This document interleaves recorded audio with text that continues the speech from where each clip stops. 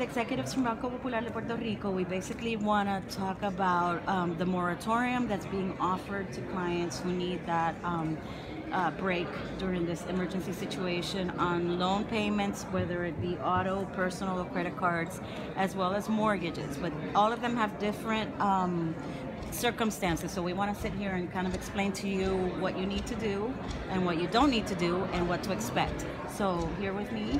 Hi, my name is Maritere Vélez from Banco Popular. I'm the manager for sales administration in Consumer Credit Group. Okay.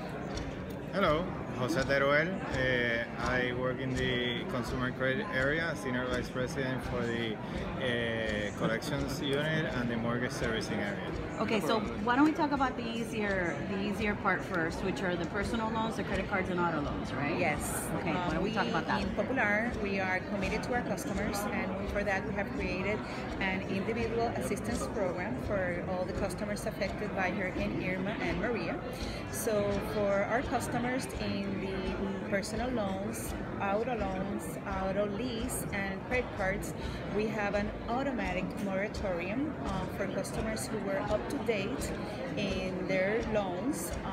We have a 90-day moratorium. This means that during the months of October, November, and December, our customers will not be required to make their payments for these products. If the customers were enrolled in direct payment, we will not debit their accounts, and if the customers were the ones who made their payments, they will not be required to make their payments during this period. Okay, so after the 3-month moratorium is up, how will the payment cycle work? In these products, it's very easy because in personal loans and auto lease, the terms will be expanded. It will be extended, for the period of time that they didn't make the payment. So that means that they won't have to make a lump sum payment of the 3 months. They had a 60 months loan. It will be now 63. So, okay. Yes. And that doesn't affect the interest rate. It doesn't affect your credit. It won't affect credit. We won't make collection efforts, and they just won't be required to make their payments. Do you have any idea how many people have signed up? At this time, I think Jose will have better numbers than. All of the customers from our personal loans, auto loans, and credit cards are participating in this automatically, as Maritere is mentioning. So the majority of the customers from personal loans will just not make their payment and extend their loan. In credit cards, it might be a little different because you will get your bill, but the bill will require zero payment. Okay. That doesn't mean you have to make a zero payment. You can pay whatever you want, because obviously the interest and the revolving line, it's still working as it was working before the hurricane. So clients have the option to pay. You continue paying. The moratorium is automatic, but people may decide to make their payments and they can do it. Okay. Now, how large is your portfolio? Or do you disclose that figure? I mean, I guess I want to put a number on how many people are benefiting from this moratorium. Oh yeah, it's. I mean, now that we're gonna jump into mortgage, I can tell you that we administer over 260,000 mortgages. Okay. We have over, I believe it is 300,000 credit cards. So, I mean, there are large numbers, and it's a lot of customers who are benefiting from this moratorium and this flexibility that we're giving to customers, because we know it's a difficult situation. Nobody had seen this before, and we know it has impacted customers in different ways. Now let's talk about mortgage, as you mentioned that, and I know that that's separate and that has its own set of circumstances. Can we maybe explain it in simple terms what it means to sign up to the moratorium, because in that case you have to call, right? No, well, let's go over that because for what Maritere was mentioning and for mortgage as well, we have suspended the collection efforts. So that has been suspended for all of the individual products. So the customer doesn't have to worry about somebody from the bank calling to follow up on their payment. The late fees are also on hold. They're eliminated during this 3-month period.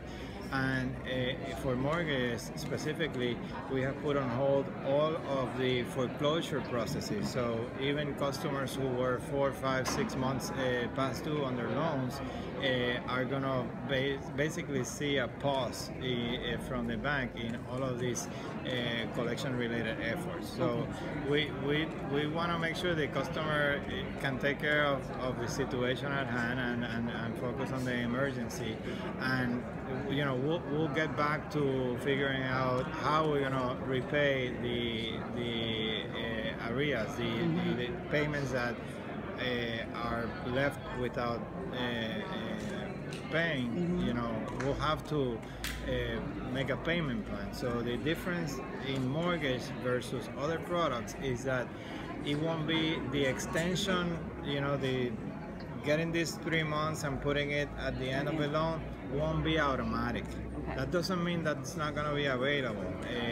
You got to remember, in mortgage, you have different owners of the loans. So you might have made your loan with Banco Popular, but that loan then was sold to Fannie Mae or examples. Okay, can we talk maybe about that? The Fannie Mae, Freddie Mac, all these people. Ginnie Mae, they're Credit Suisse. Some people had their mortgage with Doral Bank, and then now Banco Popular is the one that serves your loan, but that doesn't mean we originated that loan. So do all those companies or owners have different requirements or circumstances? They will have different alternatives for the customer to cover those delinquent payments. But the hold on foreclosure processes and collection efforts applies to everybody, no matter if you are have a Fannie Mae loan, or if your loan was bought by Credit Suisse or Mass Mutual or whoever. That doesn't really matter. Okay. Now I've heard on the phone, because people have been calling in to the radio stations asking, in terms of the mortgage, if you're signed up to automatic or debit or whatever you want to call it, do people have to call and pause that payment? That is another important difference between the personal loans and the credit cards and the mortgages. If you had a direct debit or automatic payment in your mortgage, you do have to call us to make a pause for this period, okay? If you do not have that direct debit, you really do not have to call the bank. All of the holding period applies to everybody, no matter what. It's not like we're gonna code your account differently if you call or don't call. What's the phone number to call that to pause, that automatic payment? Yep, you can call 787-771-2777. Okay. We can provide different numbers because after the emergency, some lines from AT&T or Claro, some were working better than others.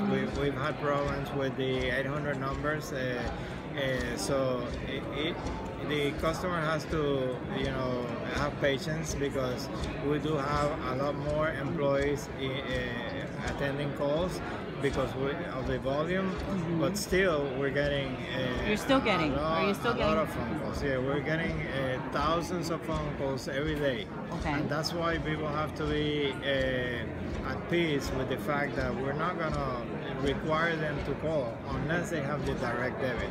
Okay. So we want to talk to customers once we have the alternatives that we're gonna have available.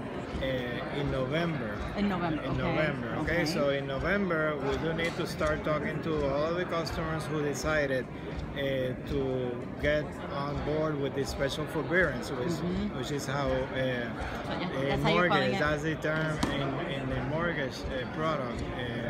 That special forbearance, it's a term where the customer doesn't have to make the regular payment. And again, in mortgage, when you subscribe or sign up for that moratorium, your credit won't be affected. You won't have a blemish. Exactly.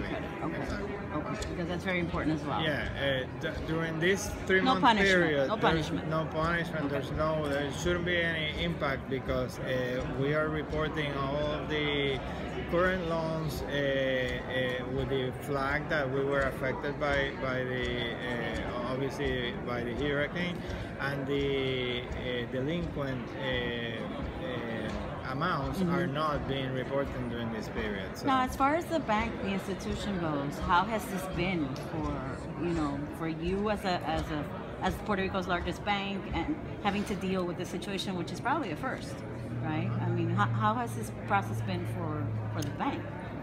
Well, we can both tell you by personal experience. Obviously, this is something new for us and for everybody, but the bank has been focused since day one in making sure that our customers knew that we were behind them. So if you participated in some of our meetings, you maybe would have been amazed that the concern wasn't how to keep our books. It was more in the line of how to make sure that the customer has the information and that our customers feel at ease with the alternatives that we're providing. So we've tried to make everything as easy as possible, and that's why we've done things that, and the banking industry in general has done things that were, I cannot recall of this being done ever before, where it's automatic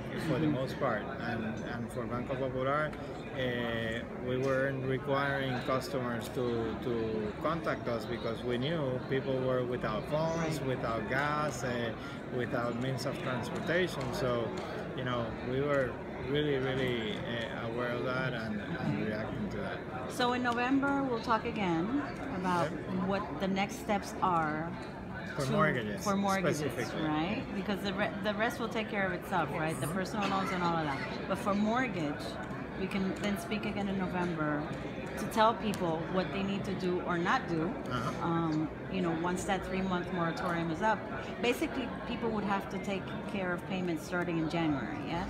They'll have to take care of payments starting in January, but they don't have to pay everything in January. Right. That's really important to stress because people obviously, are hearing different things or are worried, and there'll be payment plans or there'll be alternatives to get that delinquent amount and put it at the end of the loan.